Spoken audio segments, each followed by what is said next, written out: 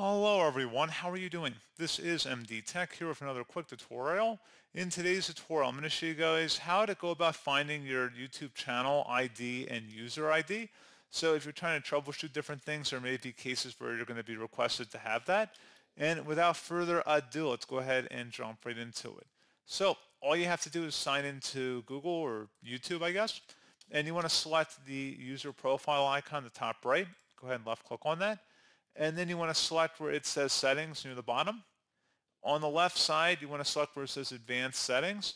And now it should have your user ID as well as your channel ID listed here. You can select the copy button if you want to copy it to your clipboard, and then you can copy and paste it like you would normally any text.